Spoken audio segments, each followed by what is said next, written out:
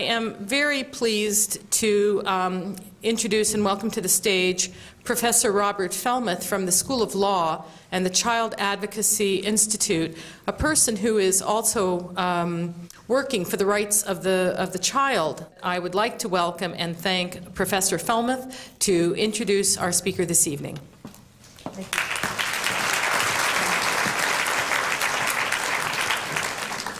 Thanks, Joyce. It's a privilege to be able to introduce this speaker. I'm grateful for the opportunity. Olara Otunnu is from Uganda, where he grew up, attended school. He went to college there and then matriculated to Oxford University, where he was an overseas scholar, and then to Harvard Law School, where he was a Fulbright scholar. He's had a varied and impressive professional background, ranging from leadership in the struggle against Idi Amin in the early years of the 70s, to help with the reconstruction of Uganda after the Idi Amin regime fell, to even more hazardous duty perhaps with the law firm of Chadbourne and Park in New York, to service in the faculty of Albany Law School. But for the past 25 years, his work has been on the international front on behalf of children mostly. For 1980 to 85, he was Uganda's representative at the United Nations. He was part of the leadership for the Security Council presidency.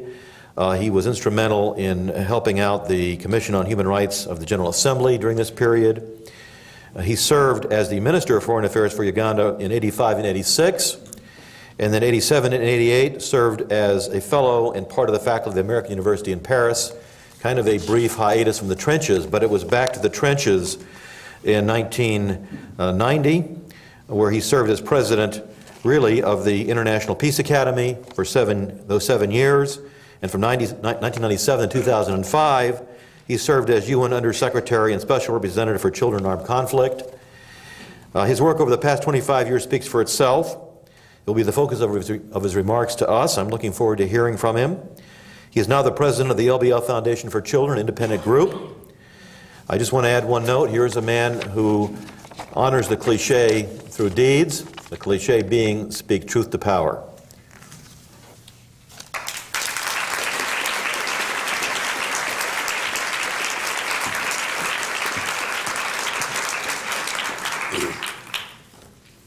Thank you very much, Professor Robert Felmuth, for your very kind and generous introduction. I am delighted to be here this evening. I'm delighted to be here to pay tribute to my very good friend Joyce New, who I've known for many years, in her work in different capacities on the vineyard promoting peace and justice. And I'm very happy to be here as well because this institute, the John Kroc Institute for Peace and Justice, has been playing a very important role, paving new paths in terms of scholarship as well as practical work in building awareness and peacemaking in different parts of the world, including in northern Uganda. So I'm delighted to be here to pay tribute to this very important work of the Institute and of Joyce New. I also want to thank all of you very much, the citizens of San Diego, because on coming here over the weekend, I discovered that you've been very generous. You've been very generous to my compatriots, that there is in fact a community of Ugandans who have settled in this area over the decades, and you made them welcome, and you've been very good to them. Among them is my childhood friend, Okara. I think you call him here Stephen, a lawyer, who settled here for decades, and coming here I discovered that one of our most important mamas in Uganda is in fact visiting at this time, Mama Oloya. So I want to thank all of you very much for your generosity, for your hospitality, and for receiving and welcoming and integrating the Ugandan community here. The theme of my lecture this evening is saving our children from the scourge of war. I believe that few missions could be more compelling for the international community today. this is a central issue of peace and justice. In the first part of my lecture, I will discuss the campaign to ensure more effective protection for children exposed to war. And in the second part, I will focus on the particular situation in the northern part of Uganda, which is the most horrendous illustration of this scourge today. When adults wage war, children pay the highest price. Children are the primary victims of armed conflict. They are both its targets and increasingly its instruments. Their suffering bears many faces in the midst of armed conflict and in its aftermath. Children are killed or maimed, made orphans, abducted, deprived of education and health care, and left with deep emotional scars and trauma.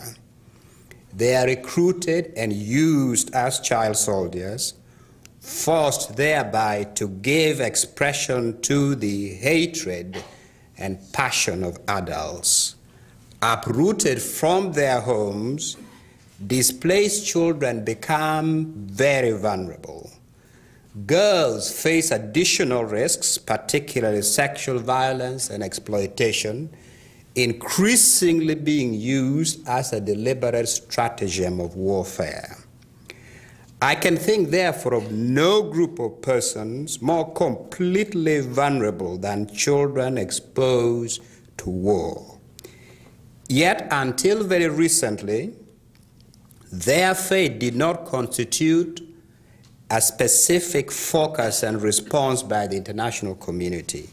Indeed, when policymakers convened to discuss issues of peace and security, the fate and well-being of children did not feature in their deliberations. Thank goodness, this has now changed. Children do not only deserve, but indeed have a right to protection and well-being. Those who brutalize children and deny them schooling and medical care in situations of war are committing two crimes simultaneously. They are destroying the present and at the same time destroying the future. That is why these violators need to be identified, named, and held accountable by the international community.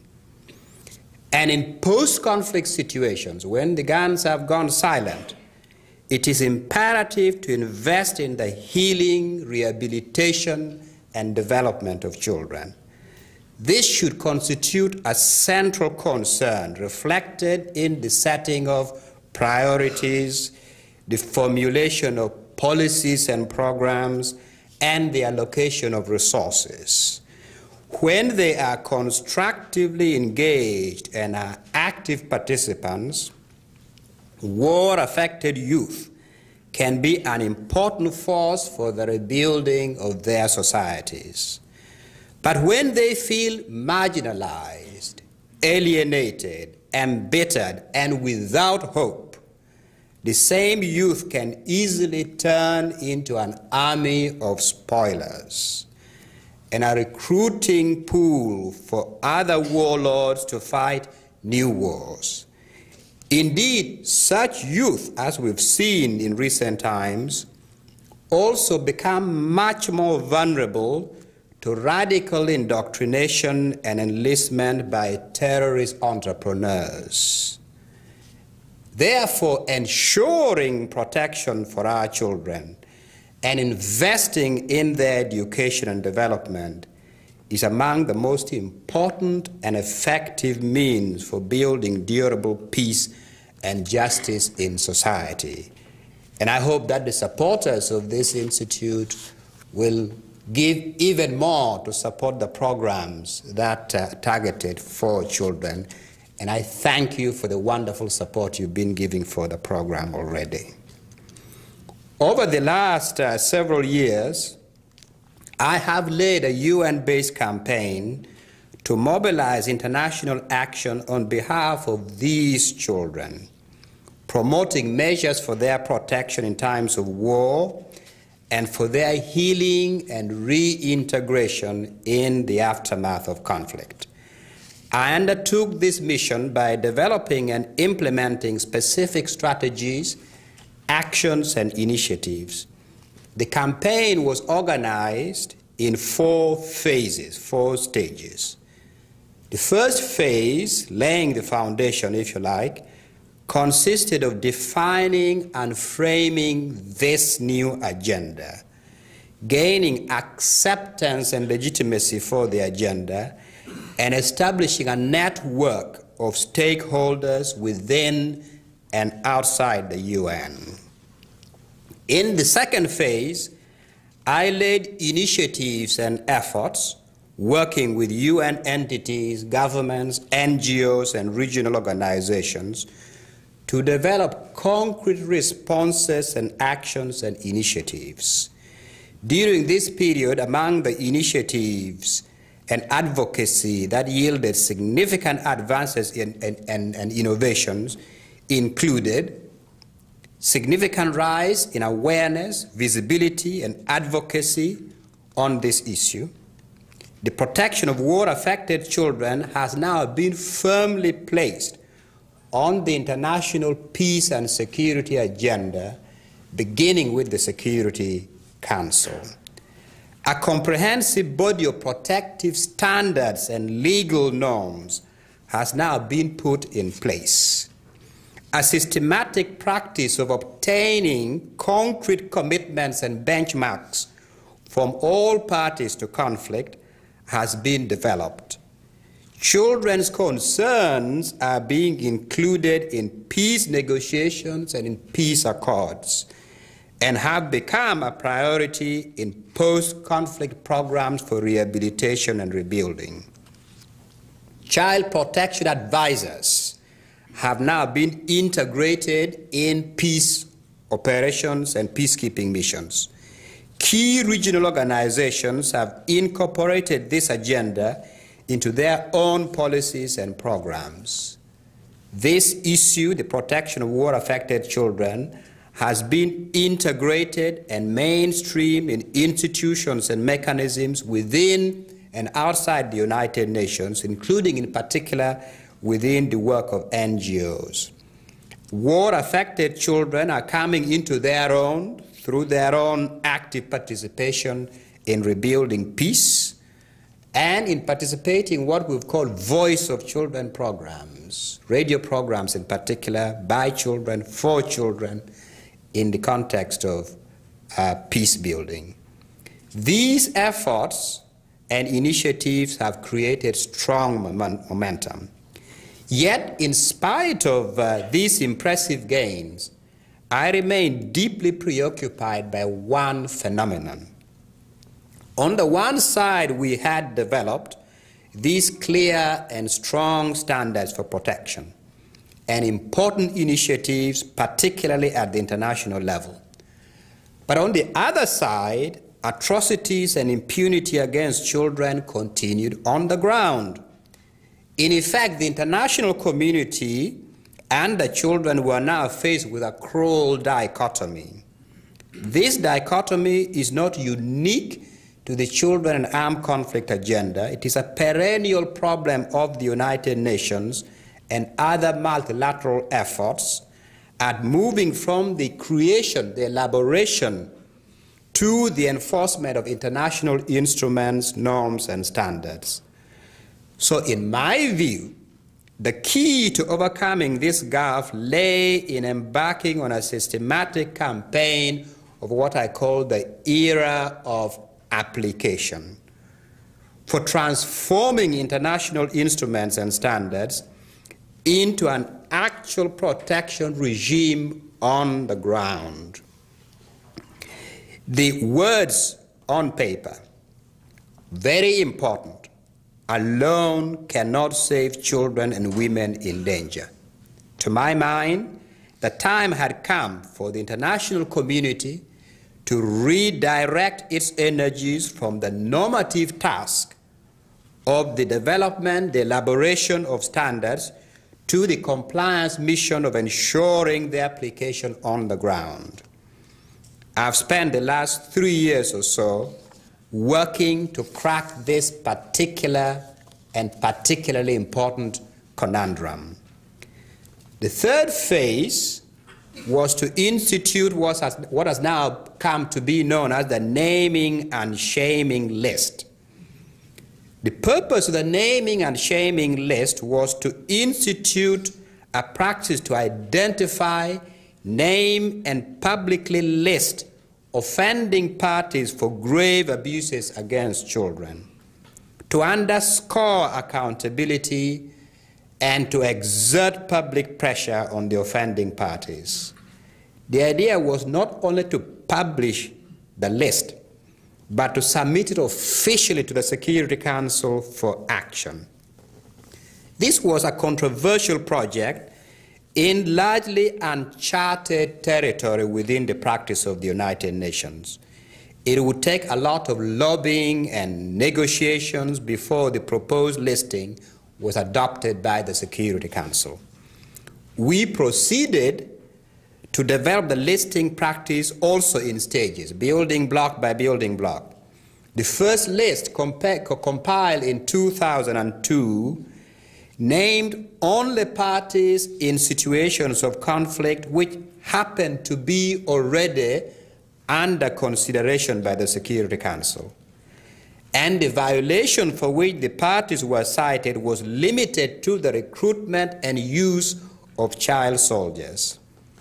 The second list, compiled in 2003, was expanded to include all offending parties, governments as well as insurgents, and in all conflict situations, whether or not their particular conflict happens to be on the agenda of the Security Council.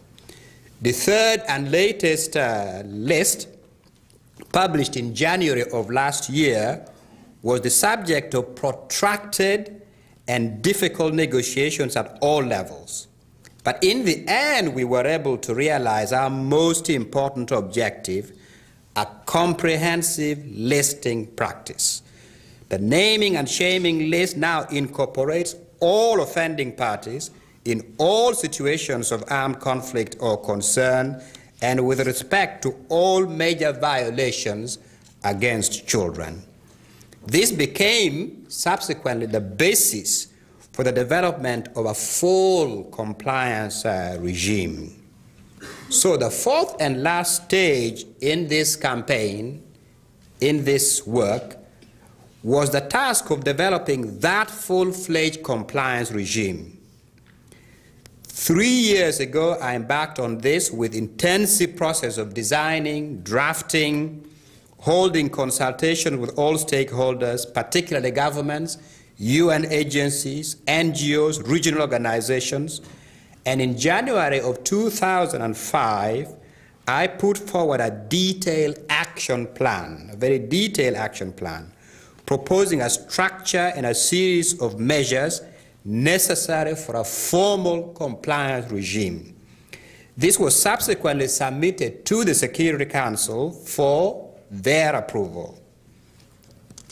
It took 6 months of intensive and protracted negotiations within the Security Council and with other delegations within the United Nations before the Security Council, in a major groundbreaking development, unanimously adopted Resolution 1612 on July 26 last year, endorsing the structure and the series of far-reaching measures contained in the action plan.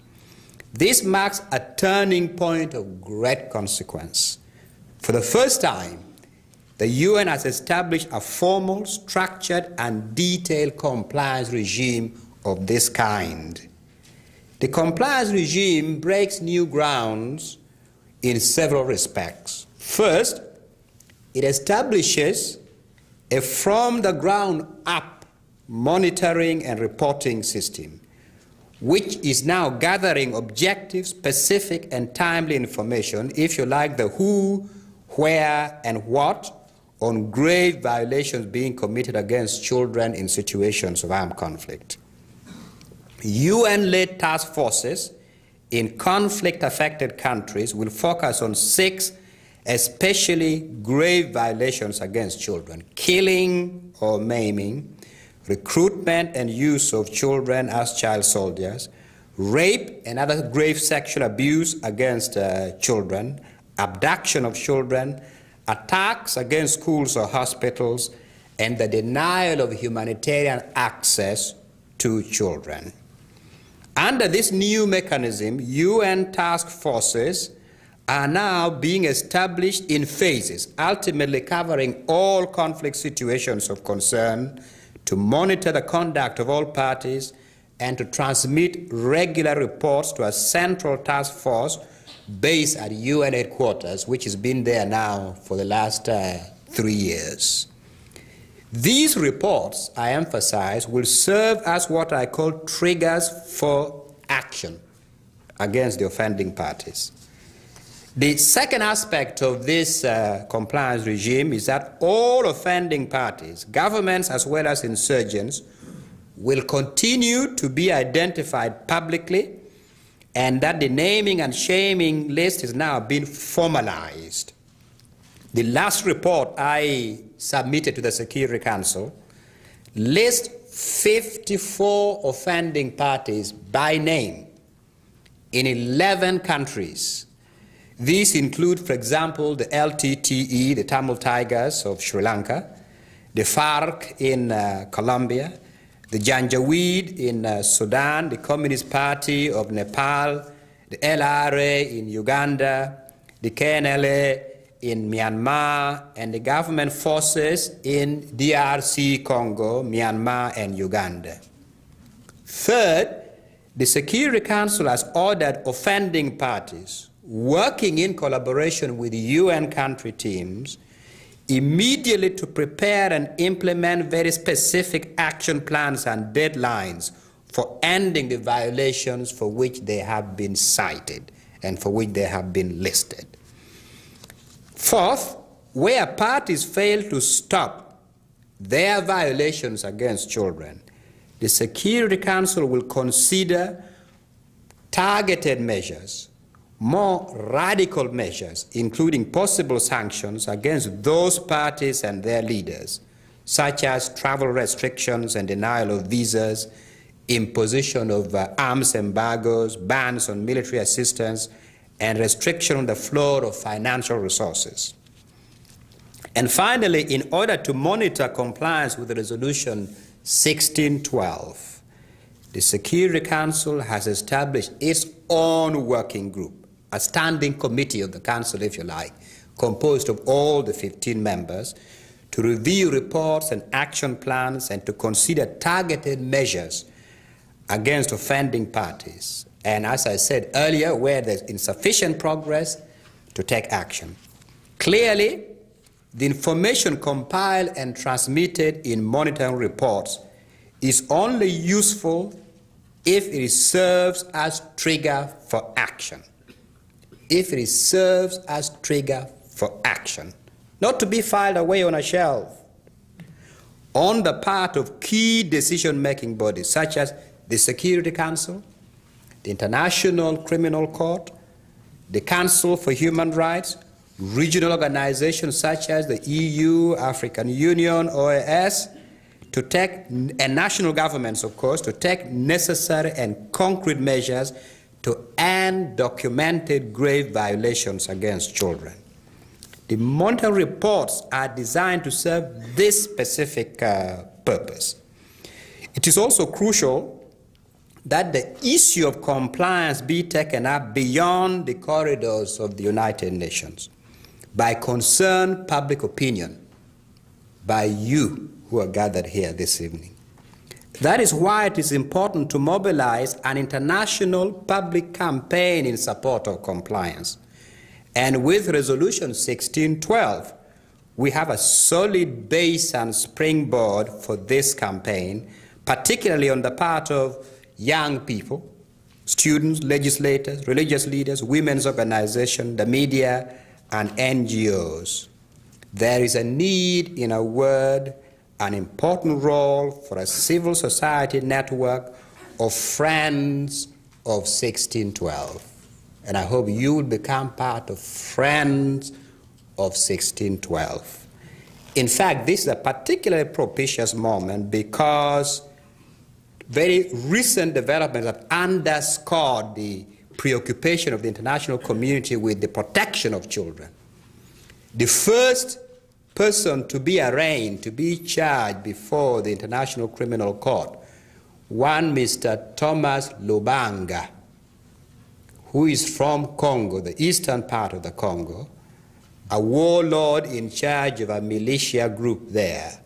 The main charge against him before the International Criminal Court is the recruitment, the use of children, the brutalization of children.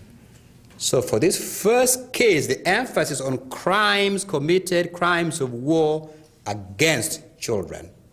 More recently, as we speak, Mr. Charles Taylor, former president of Liberia, has now been apprehended, turned over to the ad hoc tribunal, the special court in Sierra Leone. And again, of the 11 charges against him, most of them are to do with violations against children, recruitment, use of children, committing rape, using children to plunder natural resources. Most of them are crimes against children. So this is a good season to be engaged with this work. And I hope those of you gathered here this evening will consider becoming Friends of 1612. And with the Institute here, the program which is already underway here, for which more support has been given today, you are all set to march on this path. As we meet here this evening to focus on the fate of children being destroyed in situations of war, as I indicated earlier, in the second part of my remarks, I wish now to draw your attention to the worst place on earth to be a child today. That place is the northern region of the Republic of Uganda. What is going on in northern Uganda is not a usual humanitarian crisis, for which an adequate response might be the mobilization of necessary humanitarian support and relief. You will recall in this country, in the aftermath of Hurricane Katrina last August, Americans and the world were shocked to see some 10,000 citizens exposed to conditions of utter despair and vulnerability in the New Orleans Superdome. Now imagine in northern Uganda, the government has deliberately warehoused almost 2 million people in some 200 Superdomes for the last 10 years in conditions far more abominable and deadly than anything we witness on the screens in the New Orleans Superdome. The human rights and humanitarian catastrophe unfolding in northern Uganda is a comprehensive genocide being carried out by the government of Uganda. An entire society is being systematically destroyed, physically, culturally, emotionally, socially, economically, in full view of the international community. In the words of a missionary priest in the region, I quote, "Everything actually is dying," end of quote. I know of no recent or present situation where all the elements that constitute genocide under the Convention on the Prevention and Punishment of the Crime of Genocide, the Convention of 1948, have been brought together in such a chillingly comprehensive manner as in northern Uganda today. Following a recent visit to the concentration camps in the north, a Ugandan journalist based in the south, Elias Birabarema, wrote, I quote, "Not a single explanation on earth can justify the sickening human catastrophe going on in the north. The degradation, desolation, and the horrors killing off generation after generation. Frankly, it's not entirely imprecise to describe what I saw as a slow extinction facing the Acholi and Langi peoples. I encountered unique and heart-stopping suffering, shocking cruelty and death stalking a people by the minute, by the hour, by the day for the last 2 decades. These children, these women have committed no crime to deserve this. They deserve an explanation from their president. Museveni owes these children, these women, an answer. They deserved it yesterday, they do today, and will tomorrow." End of quote. The situation in northern Uganda is far worse than the abominations in Darfur in terms of its duration, its magnitude, and the long-term impact for the society being destroyed. Although cold facts and data are woefully inadequate to convey the full depth and measure of what is unfolding in northern Uganda, it is at least a starting point. Witness the following. For over 20 years, non-stop, this conflict has been going on.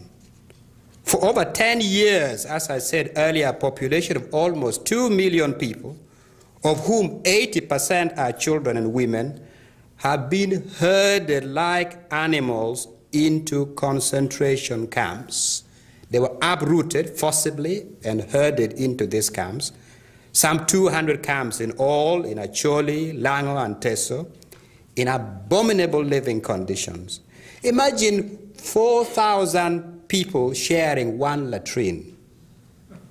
People waiting for 3 days to have 1 jerrycan of water. And if in 12 hours of waiting in line you're able to get your jerrycan of water at the water point, you are lucky. And 6 to 8 people packing themselves sardine-like in a hut of 1.5 meter radius. As a relief official said recently in Gulu, I quote, "People are living like animals. They do not have the bare minimum," end of quote. These camps have the worst infant mortality rates in the world. A recent survey by World Vision, based right here in California, reported that about 1,000 children die a week in these camps. Crude mortality rates in these concentration camps are 3 times higher than those of Darfur. In June last year, a consortium of agencies reported 1,000 excess deaths in these camps every week, meaning deaths which would not otherwise take place but for the abominable conditions imposed in these camps. And recent estimates indicate this may now be closer to 1,500 deaths a week. Last November, in the space of 2 days in a Were camp, 27 people were buried, 19 of them children. How many people must die in these camps? How many children and women must die every week before we see and recognize the hand of genocide. The NGO forum based in Gulu said quite simply, I quote, "The camp population is not coping anymore, but only slowly but gradually dying," end of quote. As several reports have now underscored, healthcare is non-existent in the camps, so people are dying like flies from entirely preventable and banal causes and diseases. Diarrhea, malaria, and so on. 2 generations of children have been denied education as a matter of policy. Currently, it is estimated, the report only came out last week, that 250,000 children in the Acholi area alone receive no education at all. And this despite official government policy much heralded abroad of universal primary education. The Acholi society is renowned for its deep-rooted and rich culture, value system, and family structure. All these have been destroyed under the living conditions prevailing over the last 10 years in these camps. This loss is colossal and virtually irreparable. It signals the death of a people and their civilization. In the face of relentless cultural and personal humiliations and abuse, suicide has risen to an alarming level. Suicide is highest among mothers who feel utter despair at their inability to be mothers, to provide for their children, to give them medical care, to give them education, to save them from starvation and from death. In August 2005, last year, 13 mothers committed suicide in Pabo camp in that month alone. Rape and generalized sexual exploitation, especially by government soldiers, is now routine. Noted in a report recently by Human Rights Watch, I quote, "Women in a number of camps told how they had been raped by soldiers from the Ugandan army. It is exceptionally difficult for women to find protection from sexual abuse by government soldiers." In northern Uganda, HIV/AIDS is being used as a deliberate weapon of mass destruction. Soldiers are screened, and those who have tested HIV positive are then especially deployed to the north with the mission of wreaking maximum havoc on the girls and local women. The rate of HIV infection among the camp population, which had been at almost zero level a decade ago, has galloped to staggering levels, between 30% to 50%, compared to the national infection rate of 6.4%.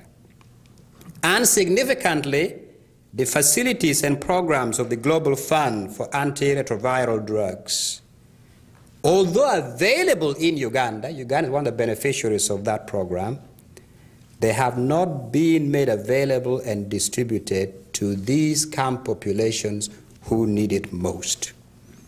This is the face of genocide writ large.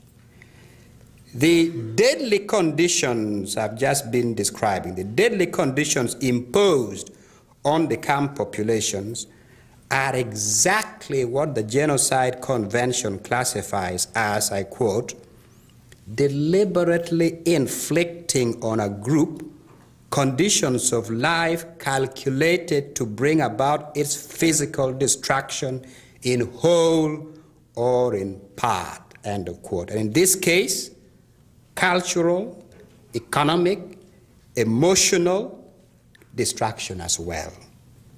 Over the years, over 25,000 children, unprotected by the government, have been abducted and brutalized by the rebel group called the Lord's Resistance Army.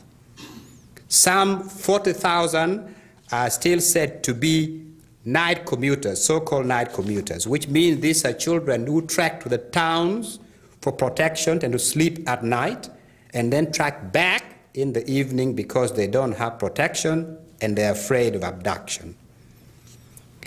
The ugly fact is that the populations of northern Uganda have been rendered totally vulnerable.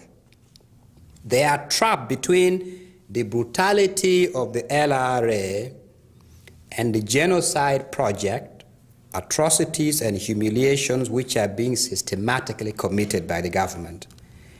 The LRA have been responsible for brutal atrocities, including massacres, abduction of children who are used as soldiers and sex slaves, and gruesome maiming of civilian population.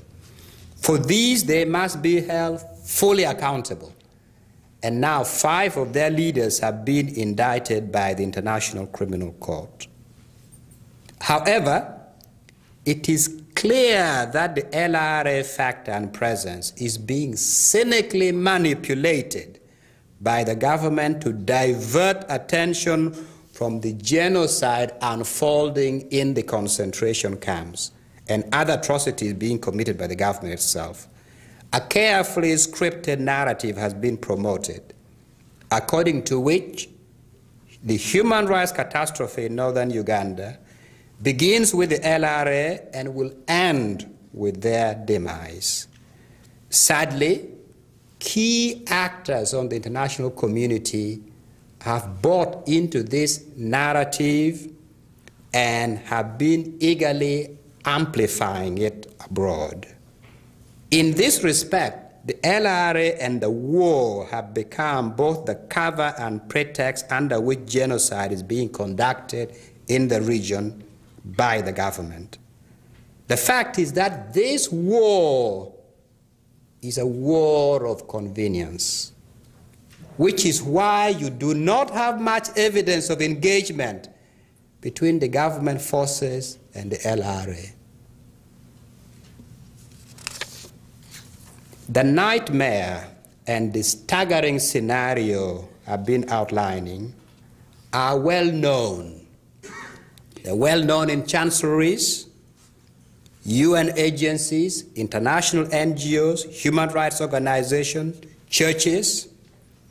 Yet, with precious few exceptions, those in a position to raise their voices have instead chosen to join in a conspiracy of silence.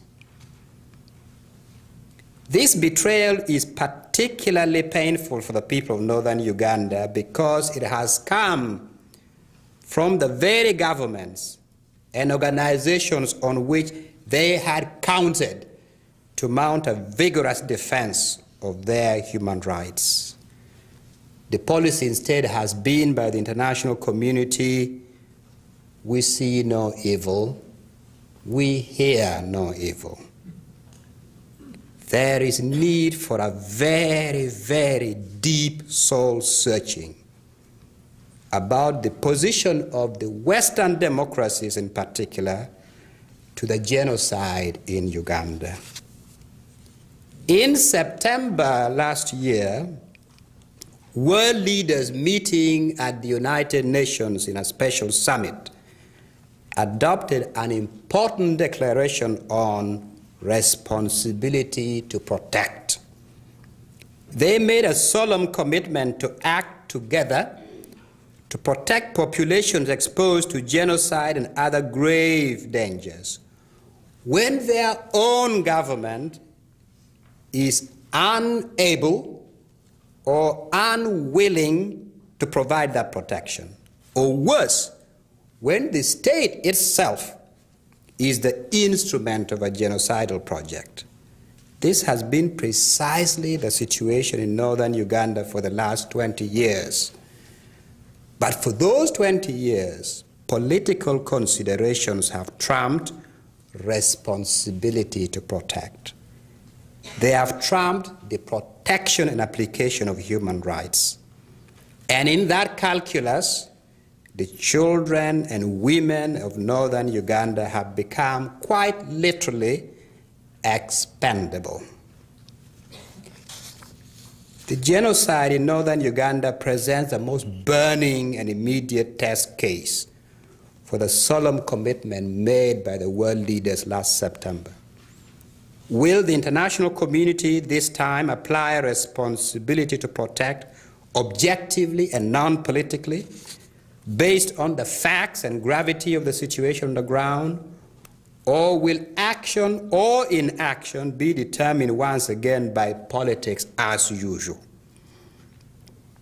We must denounce and stop genocide wherever it occurs, regardless of the ethnicity or political affiliation of the population being destroyed. I appeal to the Western democracies in particular to review their continued sponsorship and support for a government that is orchestrating genocide. What will it take? How many people must be dying in the camps before the Western democracies recognize the genocide in northern Uganda and move to act to end that genocide?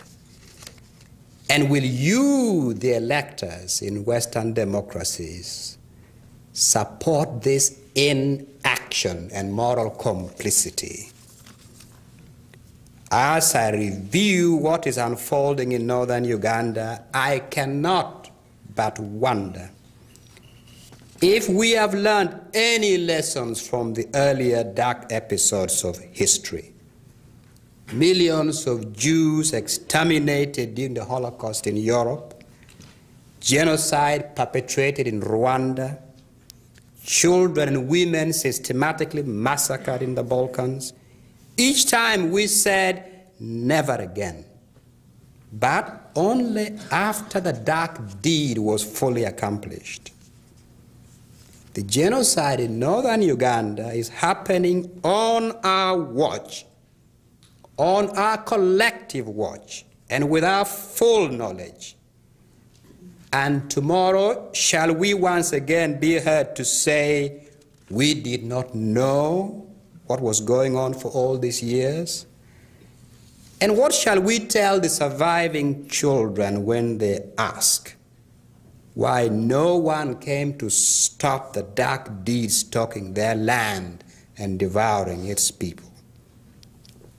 I make one request of those of you who are gathered here this evening, because of your commitment to human rights and your commitment to the protection of children.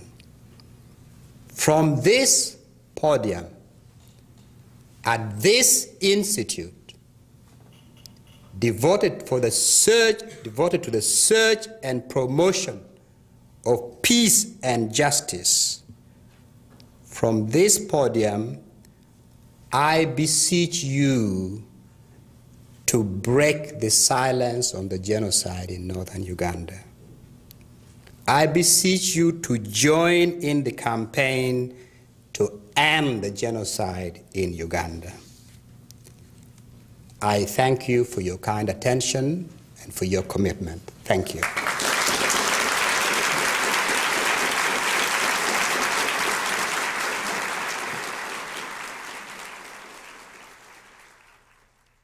A poster I saw in, this is what the writer is writing, a poster I saw in southern Uganda had pictures of Museveni and U.S. Presidents George H. Bush, Clinton, and George W. Bush. The poster was a government propaganda poster, but it illustrates the favor the U.S. bestows on Museveni. What has the U.S. State Department done re the Acholi genocide? Isn't my government in a key position to address these issues? The U.S. government is not only in a key position, it is in the most crucial and powerful position to make a difference on the genocide in northern Uganda, because it is the most powerful, influential single country in Kampala. and it's a government to which Mr. Museveni owes a lot in terms of support, in terms of financial support, in terms of military support. And what is one asking to be done, just to be precise? What is one asking? Uganda is not Darfur. It is worse, more comprehensive genocide than Darfur, but in terms of solving it, it doesn't require troops, for example, to be sent. It doesn't require military observers to go there. It doesn't require NATO to be involved. It does not require the US to send its men and women armed and fight their way to the camps and free the people from the camps. No. It is not a failed state. The government is fully in control of the situation. It is the government that created the camps, that moved the people into the camp, that keep them in these conditions. Mr. Museveni is in a position to say this will continue for the next 10 years, and it will continue as it has done for the last 10 years. He's equally in a position to say, as of next week, everybody's on notice. In 2 months' time, you go back to your villages, and it will be done. This is not there's not some other group that controls this outside Mr. Museveni's control. It's a very strong, powerful state, a ruthless state even, and can deliver on this. But what is needed to get Mr. Museveni to do that is pressure from the international community, in particular the US, the UK, the European Union, because they are the ones who are most close to him with a special relationship. He depends heavily on them for his survival, and they are his political constituency. So that is what is needed. Concretely, what is one asking to be done? One, that the Western democracies, in particular led by the US, recognize the genocide going on in northern Uganda. That they recognize the genocide that's unfolding in northern, not turn their eyes the other way, but recognize what is going on there. That they break the silence on the genocide. Two, that they demand unequivocally that the camps, the concentration camps, be dismantled, and be dismantled right away. That is what is being asked. That's the beginning of ending the genocide, because the concentration camps, they are the epicenter of this genocide. That is where people are dying like flies from the conditions imposed in the camps. So the dismantling of the camps is the beginning of the end of the genocide. And incidentally, that is what the population in the camps have been demanding. That we know we may not be safe in our villages, we may be attacked, but compared to this, compared to these conditions and this rate of death, we prefer to go to our land, till our land and eat our own food, build our own thatch house, have some dignity, feed our children, and take whatever risk we take from there. So the dismantling of the camps must be now unconditional, and above all, it should not be tied to the end of the war, because that simply gives a veto to both Mr. Museveni and the LRA. Then they can say, we are working on it. We are waiting for a peace agreement. Give us a little more time. Give us more resources. We are working on it. The dismantling of the camps must be immediate and unconditional. And then, third, it will be important for the international community to have observers, protection, civilians, not military people, to observe what is going on in the camps, what's going on in northern Uganda, who is committing what atrocities, what are the conditions of the people in the camps. And when they're returning to their homes, to observe their return and resettlement to their homes. There are international observers in the Congo. We know what is happening in the eastern Congo because the eyes and ears of the international community are there. There are international observers in Darfur. Why are there no international observers in northern Uganda? Why, after 10 years of this genocide, are there no persons in the camps and the neighborhood to report to us what is going on? Why this incredible act of double standard? Let me give an example. It's a very telling example. You know, some people have been in the camps for much more than 10 years. In the Teso area, it began much earlier. But The worst phase was 1996, when people were given 48 hours to leave their homes and go in the camps. At exactly that time, contemporaneous with that, in Burundi next door, the government tried exactly the same ploy. The Buyoya government said, we want to protect the Hutu population in the rural areas from the rebels. They attack the population. They abduct children. What did the international community do? Almost in unison, the United Nations, the US, the UK, the EU said nothing doing. We won't accept that. Why? Because we know this road leads to a humanitarian catastrophe, and worse, could lead to genocide. You bring these communities in controlled situation, under your control, and you do with them what you want to do. So Buyoya was compelled, the President Buyoya of Burundi was compelled within months to dismantle the camps in Burundi. 1996. Not a word on the camps in Uganda. The same rationale, same scheme, Buyoya couldn't get away with it, but for over 10 years, people have been now dying in this camp. That shows to you the level, the depth of this conspiracy of silence, of the complicity, the moral complicity of the international community, and the double standard of which I'm speaking. So there must be international observers there. And you, as citizens of the US, you have a role to play. If the US governments know, if the Senate knows, the House of Representatives knows that you as citizens are not willing to be part of this conspiracy of silence, you want action to end the genocide in northern Uganda, this is a democracy, they will act. And your action will make a difference in saving the people in northern Uganda. So you have a role to play in this. You must join in this campaign. Sign a piece of paper, put your name down with your contact or whatever. We'll organize some volunteers to contact you and begin right here in San Diego. You can do something concrete to make a difference.